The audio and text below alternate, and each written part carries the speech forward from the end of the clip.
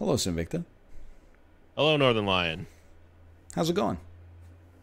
You know, it's been a busy day, busy weekend. I definitely don't have fatherhood to look forward to anytime soon, but I do have lots of furniture to be delivered soon. So, Yeah. You you gotta assemble that yourself, or is it coming assembled, or is it coming with assemblers? no, it's all built. Hmm. I didn't go to IKEA or anything. This is like Hmm.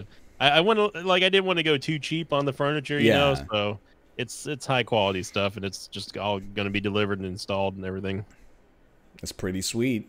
What about I'm guessing the baby comes pre-installed, pre-assembled and No, the everything. opposite. It's pretty much like a blank slate.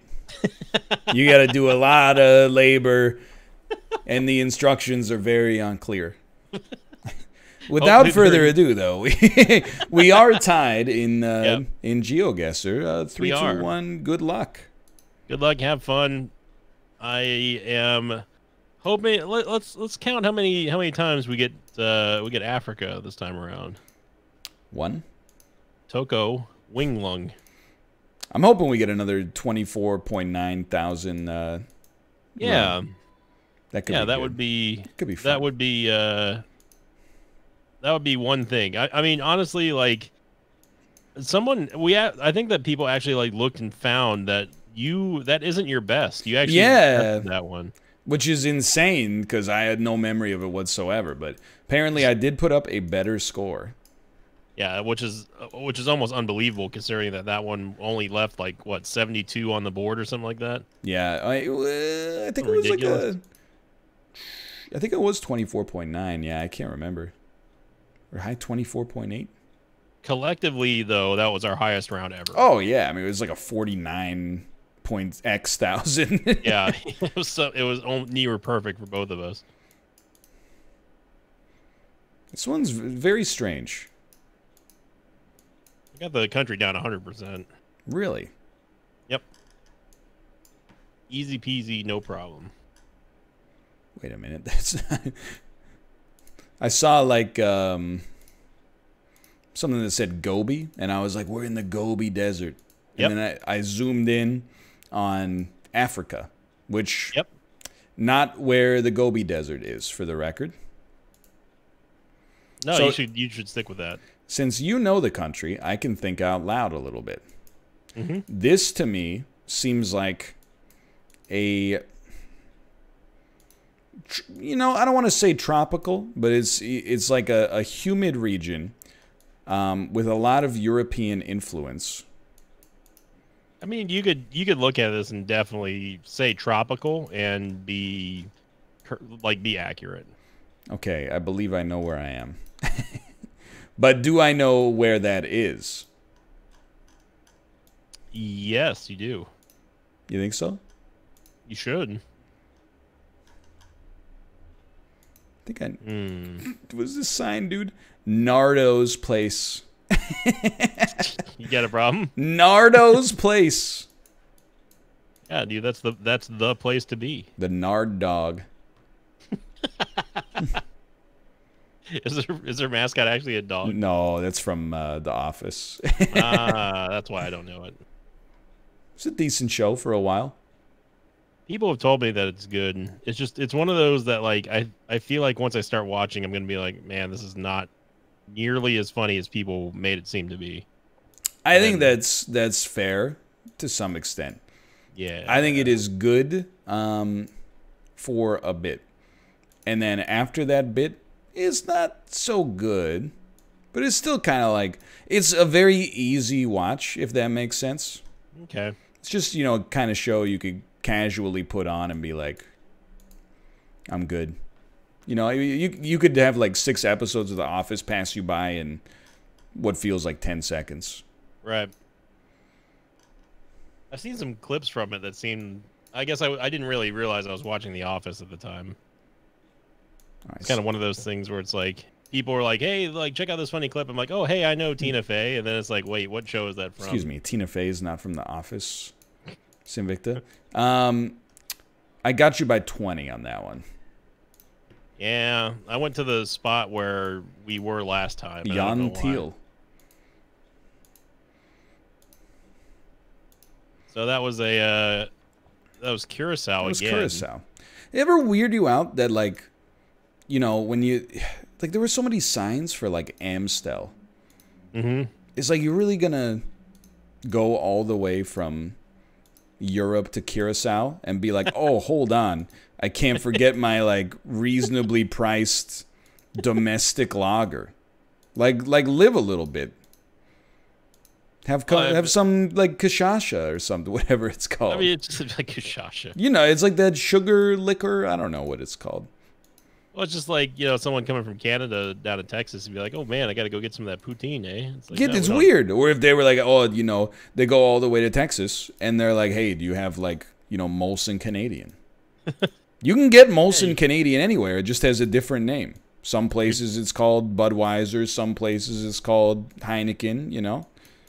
I mean, you come down here, you gotta eat Texan food. Oh, of course. I just had Texan food. It was real good. You had some barbecue, I saw. Yeah, or I brisket. heard at least. Yeah, you didn't see. Oh, hopefully you didn't see it. That's a. What do you think is the most emblematic food in Texas barbecue? Brisket for sure. And brisket is like, it's. I'm trying to think of how to explain it. Brisket is not really. It's like sliced, right? Yeah, Okay. It's sliced, but it comes from like the toughest part of the cow. Yeah, it's not like a steak. It's like no, like lunch meat Think of it- slices, but high quality meat. not. I wouldn't really say lunch meat. Think of it sort of like natural meatloaf is the. Okay. Is the Oh, texture, I would know say. exactly what you're talking about then. Yeah, it's got the pink smoke ring around it, and then the black crust around it. Do we know where we are, by Dude, the I way? have no 'Cause clue, dude. I've been driving around for 2 minutes now, and I saw not 3 seen- guys on horses. That's on all horses. I've seen. Yeah, I just passed them. Because I mean, it's don't get me wrong, it's beautiful out here. Yeah. Like, there's just nothing out here. And you can see in the distance that it will probably remain nothing. Yeah, there's still a whole lot of nothing. But yeah, I would say brisket is the staple of Texas barbecue. I don't think anything comes close to it in terms of like the iconic nature of the dish or the genre of food. I guess category, is it genre or Sure, category? yeah. I think they're the same, basically. Okay. Genre more traditionally used as a, you know, for media, but Yeah. I think in terms of verbiage, it makes sense. Oh boy, Yeah, this one's messed up, dude. This one mean, is messed up. no matter where we go, we're gonna be surprised. Yeah, like if I'm right, I'm gonna be insanely surprised. Did you see the donkeys on the side of the road? The like I wild did. donkeys? I did. Yeah. But like, where are we? Yeah, I hear you. What the heck are these box things? Are these? There's no way these are flagpoles. What are? That's got to be for plumbing or something, right? 29 seconds left, huh? Well, Do you have any clue where we are? I have no clue. I have an uneducated guess. Because I got nothing. Like, legitimately have nothing. Dude, just taking a little shot in the dark for sure. I'm gonna say over here, this is probably way wrong. Like, probably way wrong.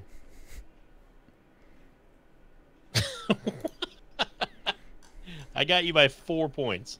Thank God. We were on top. How did we both get on top of each other there? It looked South American to me, but I It will did. say I went back in the other direction with the last 30 seconds, and I looked at the construction equipment and the signs, and I was like, this just feels more like not South American. But I never would have put us in Lesotho. No, God, I mean, I almost went Mongolia. I'm not gonna lie. Dude, I think that would have been my next guess. Is either Yeah. that or, like, I don't know, deep in the mountains of, like, Romania or something. Because it looked so wide open. I was like, this has got to be south, like Argentina. You know, It was desolate. Like, there was yeah, nothing. there was just nothing there. Well, I made 4 points on you, so You did? And, I mean, I was only up by 20, so yeah, It's- it's a pretty big guess. there's some improvement there. Because I'm jealous of the barbecue, because we do have like 2 barbecue restaurants that I'm aware of. Probably 3, I guess, in Vancouver that I'm aware of. But everybody like that goes to them is like they're not as good as the American, like Texas barbecue. So you're right. And then you're like, well, why would I go to it in the first place then? I feel like barbecue is one of those things you don't really want to eat if it's not good, because you're like, it's just cooked meat. Yeah, you do not want bad barbecue. When barbecue's bad, it's like it's real bad. But luckily we don't have that problem down here because we have good barbecue. I believe that. Yeah, I definitely believe that. So the freaking dude, I don't know what it is, but these like playing Geoguessr just like gets my eyelashes going and it's stuck in my eye, dude. Yeah, you were saying that last week. Yeah, I don't know. And then people were like, I am vouching for Sinvicta. He is not the only person that plucks his eyelashes out sometimes. Well, I don't pluck them out. It's just that like if one is like folded over, like I'll give it like a little tug and sometimes it comes out, sometimes it doesn't. But it's not like I'm doing that with the aim of removing it from its like socket. Okay. I just get weirded out when like No, I hear you. When I think about like pulling on my eyelashes, which are attached to my eyelid, I'm like, I don't want to think about it. I worked with a girl who was a waitress in a bar that I worked at, of course. And she used to pluck all of her eyelashes out. Why? She used to purposely do that, and she thought it looked good. And for what purpose? I do not know. She thought it looked good. I mean, hey, look, if you can do whatever you want to your body if you think if it gives you confidence or whatever, but let me tell you something, it did not look good to me. That's terrifying. Yeah, it was. I don't know. She looked very weird. I feel like it is just like it reflects more poorly on you, not just because of the way that it might look, but because you're like, yeah, what'd you do last night? Oh, I sat at home and picked all my eyebrows or my eyelashes out. Oh, she also didn't have any eyelash, or not eyelashes, but eyebrows. So she does that to draw them on. Yeah, she used to draw them on with like makeup and pens and stuff. I'm like, man, I don't know about this. The brows, you know, it's not my style, but I guess I get it. The lashes is a little insane to me, but I will also admit I don't know anything about it. Maybe she's the authority. More than me, I can tell you that. I think I'm in for a world of hurt here, Sinvicta. I mean, I know where we are, but I don't know where it's. We got there's a whole multitude of places we could be here. You know the country, right? I found it at like the country at the last second. I got like, what'd you get on it? I got like 7 seconds. I got 3,300. God. Until the last second, I for real thought we were in El Salvador. Ooh, I got you by 900. It did end up being in that region for sure. The classic Brazilian region of guesses. Yep. State of Minas Tirith. I get it. You think they're ever going to do a remake of the Peter Jackson trilogy, Lord of the Rings? If I had to guess, I would imagine that it's probably going to happen at some point, but I would think that those movies are evergreen for like at least another 20 years. I mean, a lot went into them. Oh, it's insane. By the way, I'm saying, and I think pretty much everybody would agree, I don't think they need to be remade. But I don't either. I definitely think that Hollywood just kind of like, you know, goes around in cycles and is like, you know, kids these days don't want to watch the old Lord of the Rings movies. They're not even in 4K. So we'll remake it with Justin Bieber as Frodo and send it out there. So I would be surprised if in our natural lifetimes they did not. Surely they probably will. I mean, I think so. I mean, it's a long time. Technology gets better. I feel like it's inevitable for basically everything. I mean, I think there's only a few.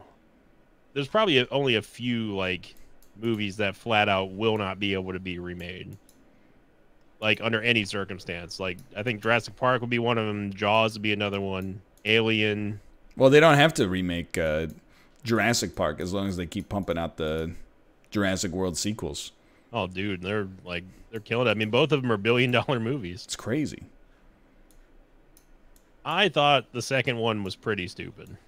I watched half of Jurassic World and just turned it off. Like I was flying, you know what I mean. I was on a plane. I know. I wasn't. That would be irresponsible. Yeah, I mean, flying by yourself, like without any helmet, that's insane. But I was flying, and I had downloaded it because I was like, oh, it's kind of like a movie that you can just sort of watch on, like keep your brain turned off while you're flying. Yeah. And you know, Netflix has like you can download it and watch it later. So I got a bunch of movies like that and watched them all. Then I was like, all right, let's do Jurassic World. Turned it off about halfway through. It was just too stupid for you? I was like, I think I'd rather just like to be fair, I had also watched like 4 movies already. So I was kind of just done with movies. Right. But I was also definitely like, I don't really like this. I was not having a great time with the first one. Well, the first one, I didn't mind the first one. I thought it was okay. I thought that anything was better than JP3 because that. Oh, dude, I mean, that movie was a steaming pile. It's of just. Excuse me. What? Did I see this right? What's the problem? Can I even show this on YouTube? No. Is it a naked person? No.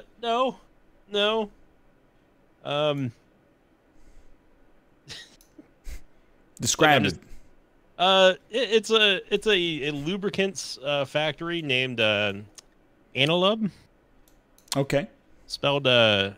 Analub. Analub. Analub. I think you had it right the first time. Analub. Honestly, I think you had it right the first time. Probably Analub. It's one of those ones where I'm like, I know where we are, but I could not find it. I was there, and I moved myself. Ah! I chickened out and went between Sao Paulo and Rio de Janeiro, but I was in Brasilia. I was like right where you were. Dang it. I even saw a sign that said Brazil, but that one brought you right back. Oh, baby. What's your score? I think you're up now. I'm at 12,413. Yeah, I'm up by about 600 maybe. But I think we're in a part of the world where no, there's not really a whole lot of wiggle room here. I don't know. It's been a while since we've been here. I can't remember the score deviations, but if this were Denmark, I would be like 100% I got you. But with it not being Denmark, I'm sure you can figure out what country it is. Most likely, yes. I think, you know, it's a little bit more up in the air. Don't worry, Tomo. I will free you from the prison of this room. Tomo. Yeah, I know, buddy. You're looking at the door, and you're like, it's closed. Tomo. He's okay. He's a good cat. He might meow a little. He is a good cat. He doesn't get above his station. He just, he's like, I'm a cat. He's content to sleep and eat and maybe play a little bit, and that's his life. Ruka's always trying to, like, hit the next level. He's always trying to evolve. Has Tomo ever done one of those annoying, like, love bites? Sometimes he will bite, yes, but very, very, very rarely. He gets in a mood sometimes, and if you stop petting him, he'll, like, smack you, and then he might bite you a little bit, but... Oh, my God. It's because he's like, dude, the door. And I'm like, yeah, I know, dude. But I got to keep the door closed because Kate's streaming. Yeah, she's playing, what What was that? Not is it Contact or Control or whatever? No, What's she Core. playing? Like, but what Core is like Oh, Core. That's right. yeah, it's like a platform for games. It's not like Okay. so it's almost like a mini game sort of collection of online games. You know, like Right. a Pogo.com or something like that. Right. It's a little unusual, but it can be a good time. I saw that. I saw that bounty up there. Yeah. But the bounties have been rocking lately. Dude, I love when Jeffrey swings his Amazon Prime money around. When they're like, hey, it's like the Tony Hawk's Pro Skater deal that I did. Yep. They're like, hey, you know, The Boys is coming out. Do you want to show a trailer for it? And you're like, that's an easy sell. Mostly everybody likes that show. So it's a good time. I have heard that it is a decent show. I would say that it is. I think decent is the perfect metric. When I watched season 1, there were times where I was like, it's kind of uneven. But it's uneven in like an entertaining way. It's not boring uneven. Even like there's times where you're like, I don't know if I would have taken it in that direction. But you did something fun with it. Right. Apparently season 2 has even better reception so far, so.